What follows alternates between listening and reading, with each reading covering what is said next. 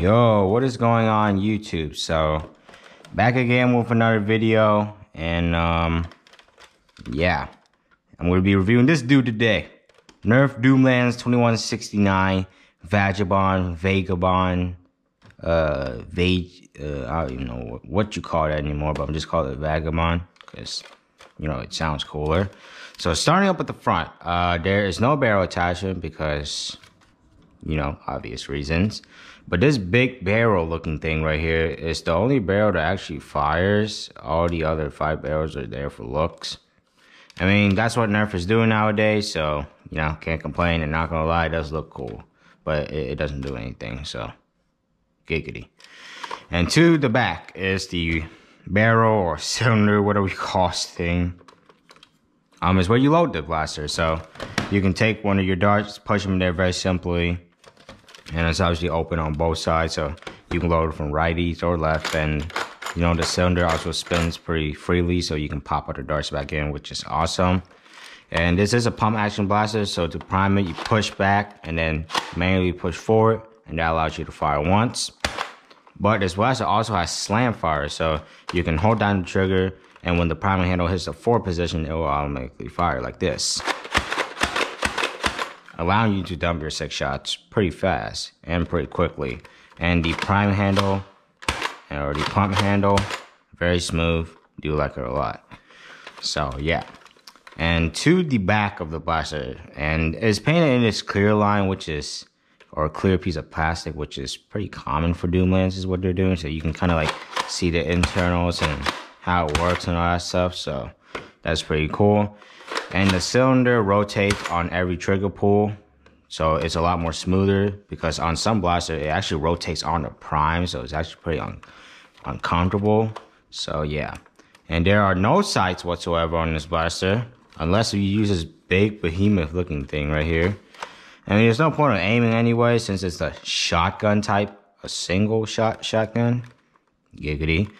And up top here, there's an instrument tactical rail. You want to add a scope there so you can, you know, aim and all that stuff. Or actually don't put it on at all because it looks way better without anything.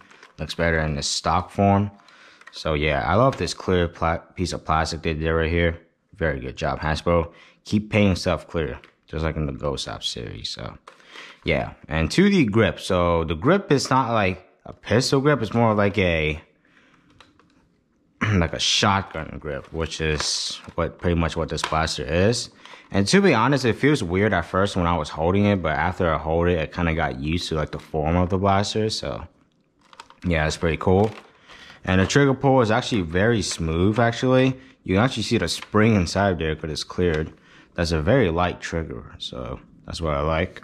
But what I don't like is no Nerf logo or the actual blaster name on both sides. Well, it actually is, but it's not painted. So Nerf, you need to stop doing that and start painting their Nerf logos on both sides, because there's no point of painting on one side and leaving it bored on the other side.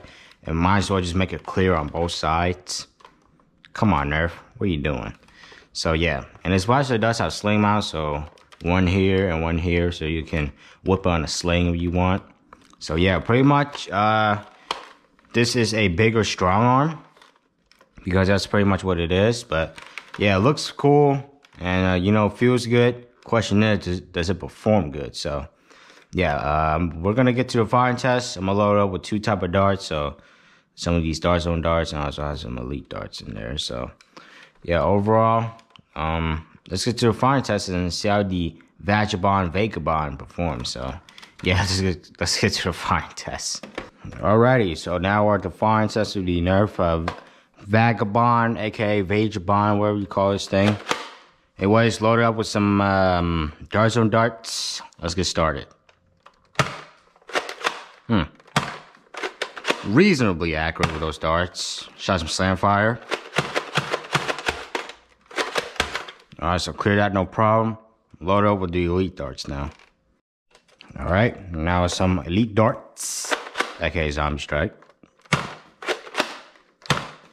Jesus Christ, inaccurate. Just. Alright, so yeah, overall, I mean, Pretty smooth, works as expected, no jams or malfunction. Overall, pretty good. Alright, so as you guys can see, that was the firing test of the Nerf DoomLands Vagabond. So yeah, overall, I mean, it performs good, just as expected. Kind of just like a strong arm, which this thing is pretty much is. And I'm pretty much going to keep calling that because that's what it is. I mean, it's pretty similar, just instead it's a pump action, has a cooler shell, you know, a cooler look, and a different cylinder type. Doesn't pop out like a strong arm, but yeah, overall, the Vagabond is one of my favorite DoomLands splasher. I mean, DoomLands splasher look like awesome, like something like the Desolator. I really enjoyed the Desolator, Slimmer Strife.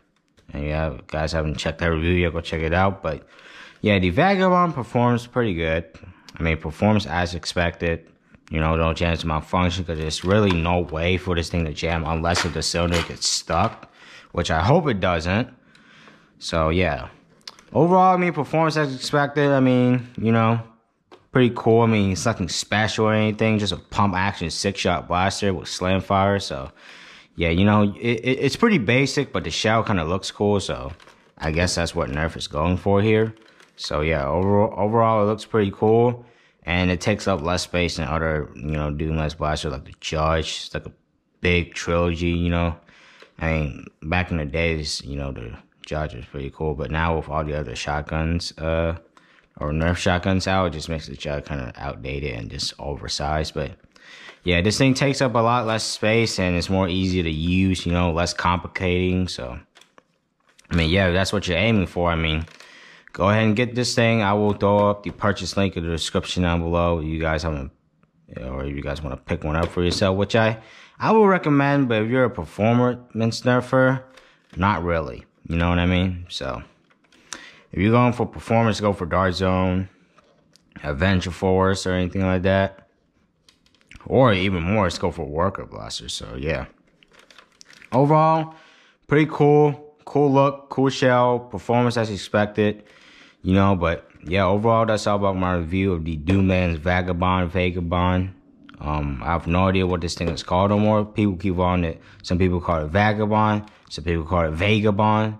Some people call it Vagabond. But who knows? But, you know, call it whatever you want to call it, you know. Still its original name anyway. So yeah, overall, that's all about my review of the Nerf Vagabond. So yeah, overall, that's all about my review. I hope you guys enjoy. Make sure to like, comment, subscribe, do other YouTube stuff. And yeah, well, without further ado, I'll see you guys next time. Peace.